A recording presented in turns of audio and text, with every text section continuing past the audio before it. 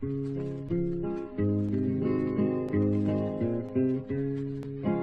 I got a light, boy. Hey, I got a light. Hey, I got a light, boy.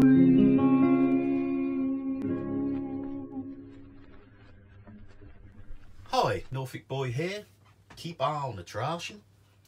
And this is my very first video of many, hopefully, on creating an 00 gauge model railway layout from scratch.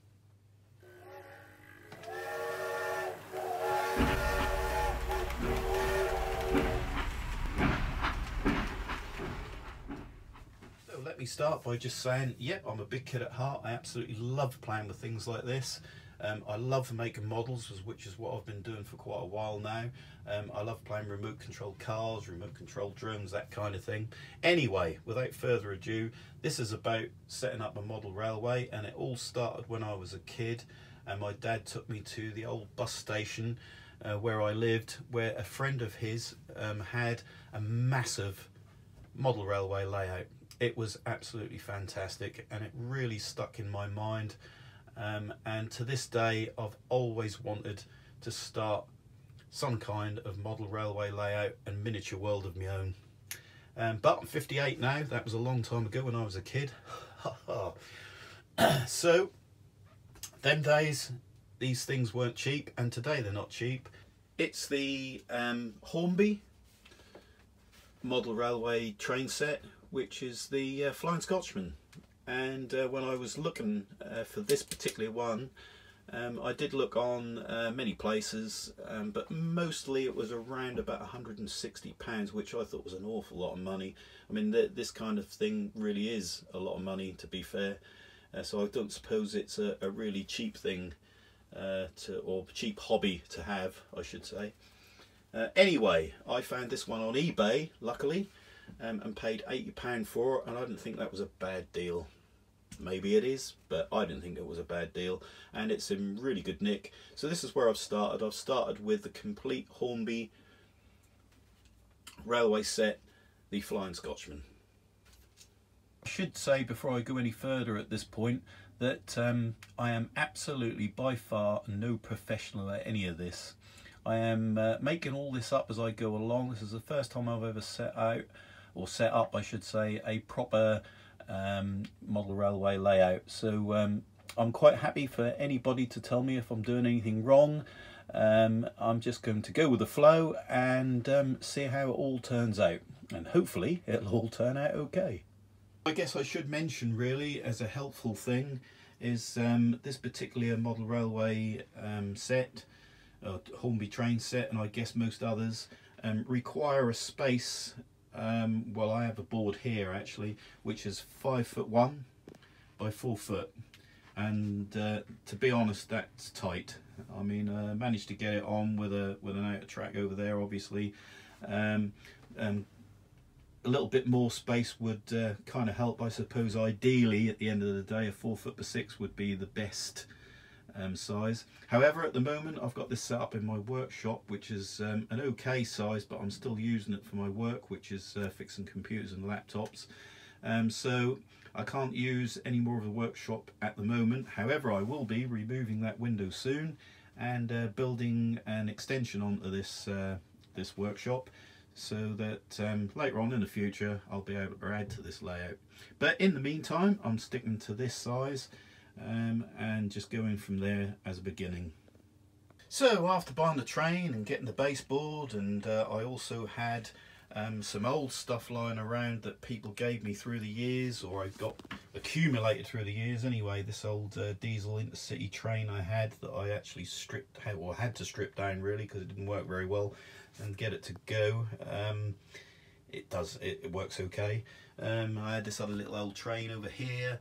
And I've got a few other bits and pieces lying around. I had some old track given me, which was a bit of a mess, but I cleaned it up myself a little bit.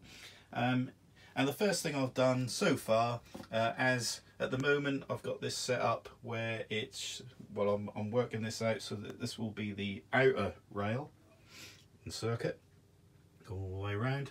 And then eventually I've got some more track coming as I speak. I'll be doing an inside track like that, so that I can run two trains, one going one way, one going the other, obviously by using an extra controller. Those are the control, or one of these was the controller that came with the set, which is the usual standard controller that of Hornby's that they give with all their train sets. And then I bought another one to match off eBay. And the first thing I did after I'd laid out the track and knew where I wanted to put it was to use this stuff, which is cork, which I've discovered that most people seem to use for underlay underneath their track. So I bought this for around about $12.99, something like that. I suppose it was 10 meters long, I do believe, and I had my own way of laying this underneath the track. I will be making a video on how to do this when I do the inner track when it comes, but in the meantime I'll just show you an example of what it looks like. As you can see, these are little tacks, because in the Hornby rails they have very small holes, if I point one out there, to knock tacks into. So basically this cork is glued on when I knew which and where and how I wanted to put it, and then the track laid on top, and then I've pinned it in to keep it sort of still as the train goes around. And obviously once I've moved this board, or ever I had to move this board, all the track would stay on the board obviously. So anyway, that's what it looks like. Kind of makes it look a little bit more realistic. And then obviously later on when scenery goes on, there'll be other stuff to make it look, you know, realistic basically. Because real tracks, they stand up on a little bit of gravel or whatever, so I suppose that's of course the other idea of this stuff is supposed to be to make it quieter. So I must admit, I'm not sure if it's made it that much quieter, but still it looks good. And it seemed a good idea at the time, so I've done it now anyway. Like I said before, I ain't got a clue what I'm doing here. I'm just doing things as I go along and make them up. So you'll see all my mistakes and hopefully some of the things that go right. But anyway, here we go. I'm now going to test this and see if it runs okay on this piece of track that's now actually down and laid. So if anything goes wrong, I'm going to have to pull all the tacks up and sort it out. So anyway, here we go. Have a little bit of fun now. The grand tryout to see if this will actually run around the track smoothly. Here we go. Let's get the old girl started. Nice and slowly to begin with. It seems to be running quite smoothly. And I guess probably not the recommended way to do this, but to make sure that it actually has been laid as best as I could, one way to test it is to give it some welly. So here we go. There we go, full pelt. She seems to be going around there okay without derailing, which is good. So all in all, not a bad job so far, I don't think.